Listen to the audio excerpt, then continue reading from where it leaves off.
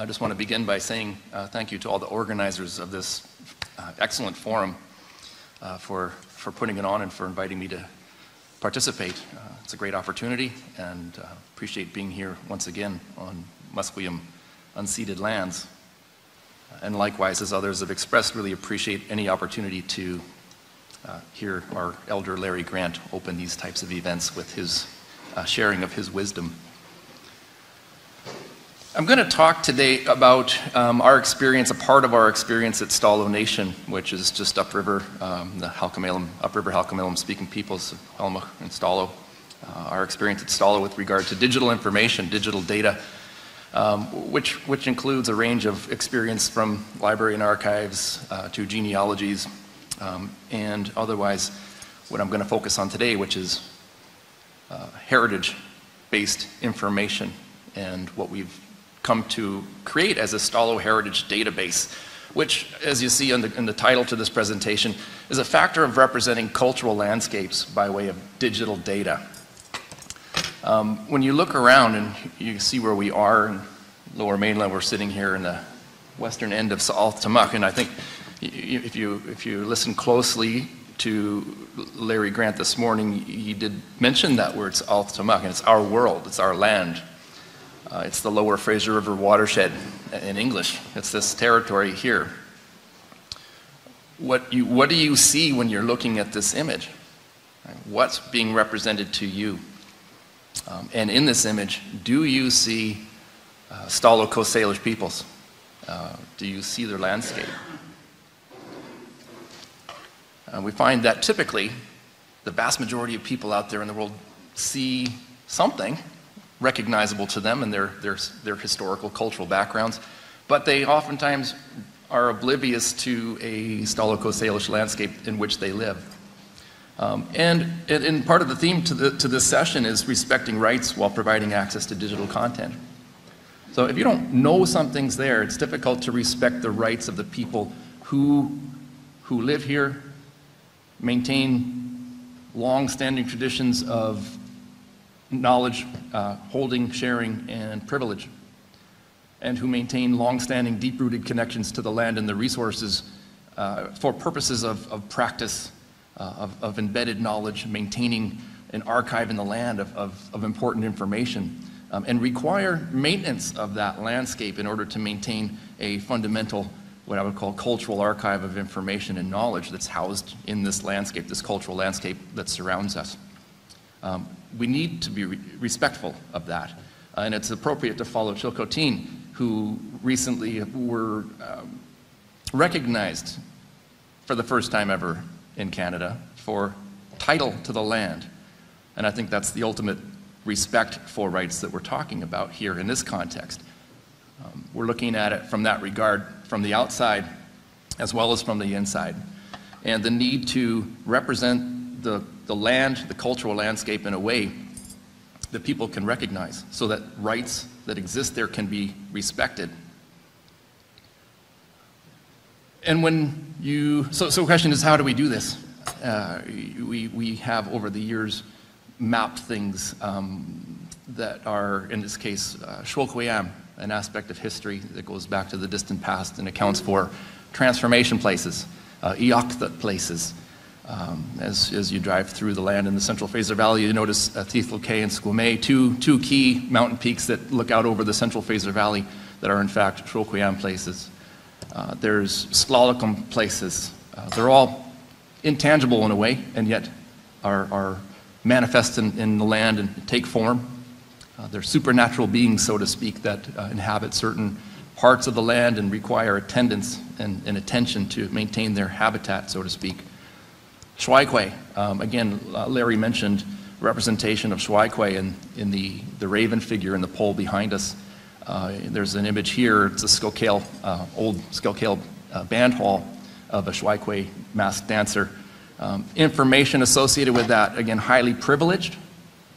All of what I'm showing you has different degrees of caretaking, of ownership, and privilege in terms of access, and Schaepe is one of those areas that is, I would say, the most that and and winter dance, but Schaepe in particular, probably the most privileged set of knowledge that's housed within Stalo Salish people. And yet, most important to protect, one of those very most important, very sacred and most important aspects of the culture to protect, that does again require linkages to the landscape. So Alma, water babies, inhabit certain places throughout the territory. This is Chilliwack Lake at the upper end of the Chilliwack River Valley. And Smithla, again, something that we rarely are able to talk about or even know much about unless you're an initiate into winter dance. Everything I'm showing you is public and has been approved for presentation purposes. There's lots of stuff that I won't show you. But end of the day, these are all things that are necessary to respect. And so we've focused on digitizing, in a sense, collecting this information through what others have talked about, traditional use studies going back to the late 90s, talking to elders going back to the 1970s with the collection of place names data. And then ultimately, in the last, I would say, 10 to 15 years, looking at translating written or recorded records into digital forms within geographic information systems. And some time ago, I wrote this piece that was sort of set out a framework of saying, well, we need some kind of common language to convey this information and to be able to share within the protocols of sharing that are established within this Stalo society. And GIS is a common language to be able to do that. And we kind of moved that direction in the manner of warehousing this information, taking care of it, organizing it, and bringing it together from various sets of data that existed, place names, warehouse here, archaeological sites information here, traditional use information here. Over the past 5 years or so, we've converged that into a Stalo heritage database, which is brought, harmonized, centralized, and which allows us to draw from in representing the Stalo cultural landscapes. And I'll use the term here, huilitum, as well. So the idea is that let's use this information as a means of creating awareness and providing a representation of Stalo peoples, relations to the land, and able to compare that and relate it to huilitum, our Western society, provincial and federal and so on, authorities and otherwise also invisible landscapes, to merge them, represent that as well, and put them together to see what that relationship actually is, which is otherwise quite invisible to us. And that's been our direction in our efforts over the past, really, quite 5 to 10 years. And so I'll flip through a few of these they're maps. They come across commonly as maps, but beyond the maps are the digital warehouse that allow us to represent these features of the land in various ways. So, Shrokoyan places within Sa'altamuk. Chacha places, these are largely Stlalakum places within Sa'altamuk. These are archaeological sites or housings of belongings within Sa'altamuk, containers of knowledge. These are place names within Sa'altamuk. And again, looking at this, place names, how many place names do you know? How many places that are named do you know that are actually little points like that? You know, very few. There are some very small sites, but in large part, we've been working to get them in the system, and also then to render them in terms of an accurate area, a polygon, which in itself carries a fair bit of challenge and requires really deep thinking. And if you're doing this maintenance of your records and methodologies, is the metadata that's extremely important to leave a track record of what you're doing, how you're doing it, and why you're doing it for those who are coming after you. And place names are very much a challenge this way, but necessary to represent in order to apply in the manner that we're speaking of. Hunting, harvesting places, terrestrial harvesting, fishing sites. And so again, going back to the range of rights that we're respecting here, it ranges from the individual. Individuals within Stalo society have rights to particular places, maintain property rights that are transferred through time and through familial lines and through names. So it ranges from the individual to families to broader collectives. And ultimately, when you put this all together, you're looking at a Stalo collective, of the people of the world, representation of aspects of the cultural landscape. And this is only part of that picture. That needs to be respected, and in which we use this digital data to represent in this manner. Okay, so you look at this and you know, what is that? Well, it's really a representation of digital information that can be used to protect these places, take care of them when their pressures come from the outside world. It's a curriculum. Others have mentioned the use of this information for educational purposes. Absolutely. It's the value that you're seeing here in the representation of knowledge that's transferred into a digital form that allows us to really add value to this and use this information in useful ways that are ways most useful to the community as they see fit.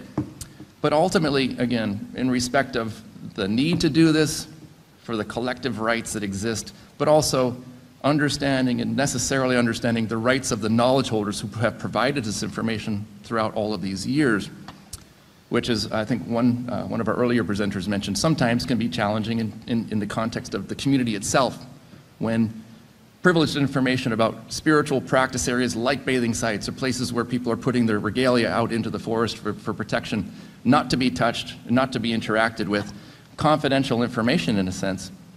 That information is provided to us for particular purposes of protection, but not to be provided to other community members. So when folks are asking for it, we cannot divulge that information even within their own community because of the circumstances and limitations placed on that information as shared to us by the knowledge holders or the practitioners.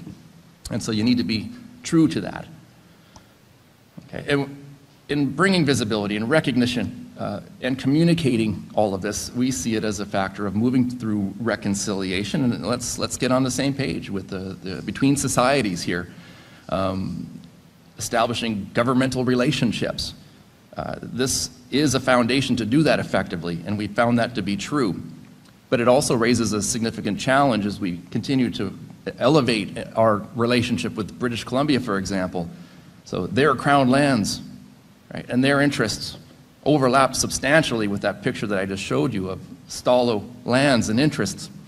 And in order to reconcile those interests, potentially and often conflicting, you need to share the information in some manner.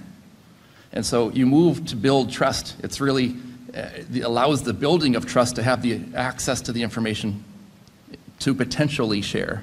But we find ourselves at a point as that relationship builds and grows and trust develops, there comes a time where we're going to have to, and necessarily for our benefit, share this information with the province, intergovernmental sharing.